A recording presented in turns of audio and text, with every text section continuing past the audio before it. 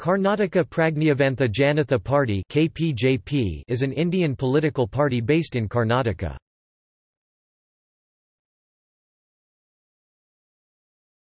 Topic: History.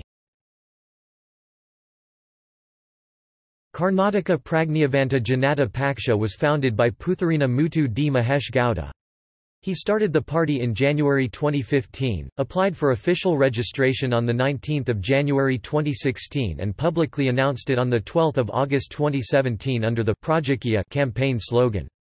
The party's official launch was on 31 October 2017 by veteran Kannada actor Upendra Rao. The party believes in skill-driven leadership and politics with people being central.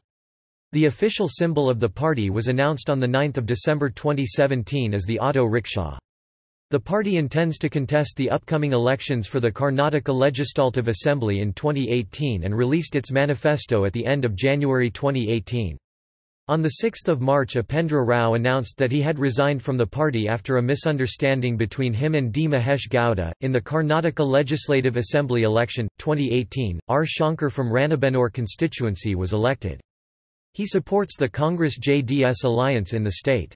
On May 17, 2018, Shankar had changed his mind by supporting the Congress instead of the BJP.